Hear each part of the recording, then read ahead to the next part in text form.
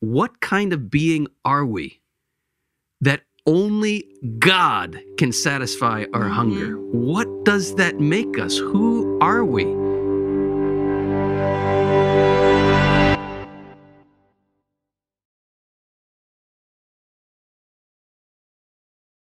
This first question is from Michael. He Hey, says, Michael. Hello, Christopher and Wendy. Thank you so much for all the work that you two do with Theology of the Body and this podcast. You are welcome, Michael. He says, it has brought me closer to God, just listening to you two talk about all these topics.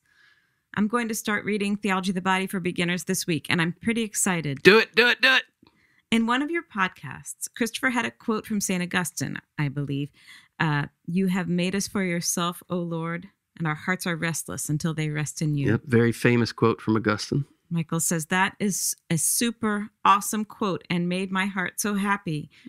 Where does that quote come from? So I can maybe look more into St. Augustine and his writings. Yes, that comes from the Confessions. It's right in the opening section of Augustine's Confessions. And it's probably it's in the top 5 of most quoted saint lines, in my estimation anyway. Mm-hmm.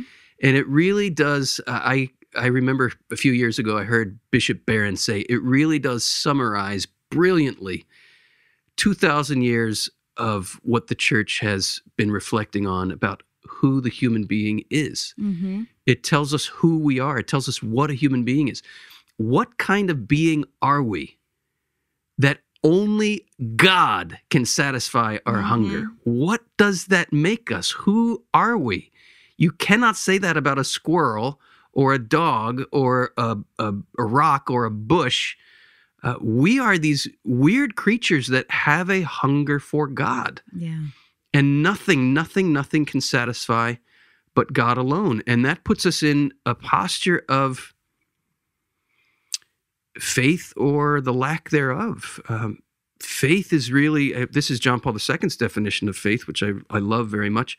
Faith is the openness of the human heart to God's gift. And what is God's gift? An infilling with himself.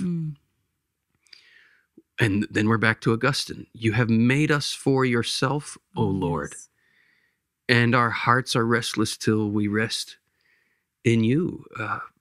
Without faith, without a belief that God wants to feed that hunger, the only 2 other options are to repress that hunger, pretend it's not there, which doesn't last very long because it comes back with a vengeance when we try to squash it, or we try to fill that hunger for the infinite with finite things.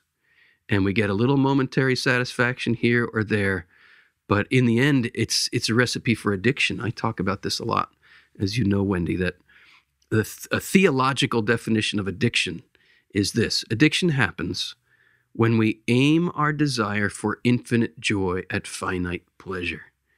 We get a little semblance of satisfaction, but it doesn't give us what we really want, so we think we need more. We go and we get more, doesn't satisfy. We go and we get more, doesn't satisfy. This is not a life of happiness. Augustine is just such a man. He pursued every pleasure that the world had to offer.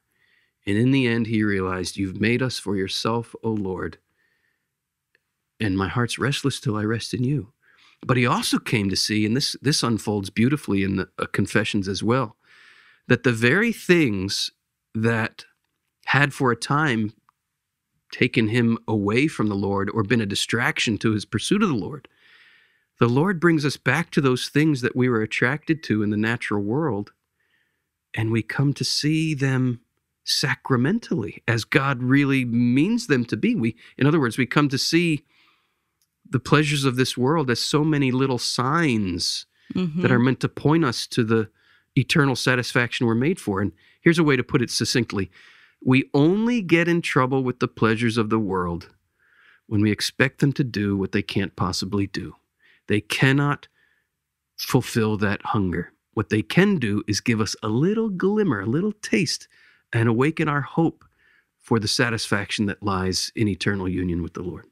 I think when we think about St. Augustine, one of the striking things is how he is such an early Christian author who writes about so many things in more detail than you find them, say, in the New Testament, more detail about his own life and struggles. And we find ourselves relating to him and seeing this man experience such tremendous healing in his life. And it's so hopeful and so connected to, like, the gospel is the gospel, the Lord is the Lord, the truth is the truth. Like, preach it, Wendy, preach it. Yeah, it's wonderful. That's such a gift that Augustine continues to bring about conversion through his writings all these, 1,500 years later. And he's well respected in the secular world as well. The Confessions is standard reading in Western literature. Yeah.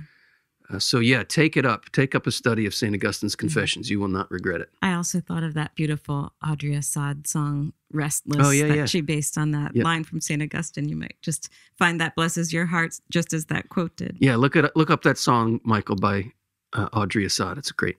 Mm-hmm. Hey, thanks for watching. If you enjoyed this video, give it a like. If you want to share it with people who need to hear this message, please do that, and consider subscribing to the channel.